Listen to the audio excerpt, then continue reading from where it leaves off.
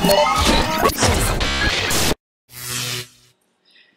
everyone, on today's episode of the How To Mac, I'm going to show you how to increase the volume of Garageband songs using some post-production mastering methods.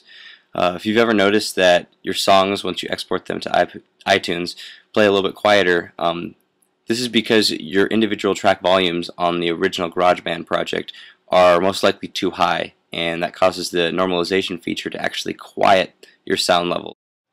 If you click on Garageband, Preferences, and then the Advanced button, you'll notice that there's a box called Auto Normalize.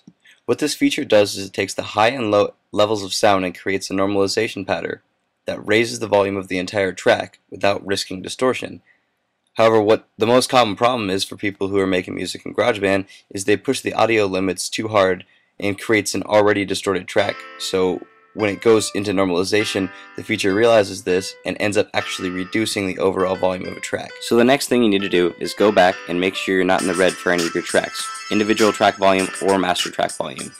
Also, you don't want to fade music in or out at the beginning or end. This will again affect how your track is normalized. So once you've got your track revolumed, send it to iTunes, open another GarageBand project, and drag and drop the same track that you just sent to iTunes back into GarageBand. So now we're going to go and bring up the master track under Track, Show Master Track. Go over, click on the eye. This will bring up our master effects. I'm turning off the echo and reverb, but what you're looking for here is aupeaklimiter. By increasing the pre-gain, you're increasing the master track sound output. At this stage, it's okay for your track to play in the red. The aupeaklimiter eliminates spikes and enables you to boost the overall volume of the final mix. If you want your song to play really loud, try setting the pre-gain to around 8 decibels.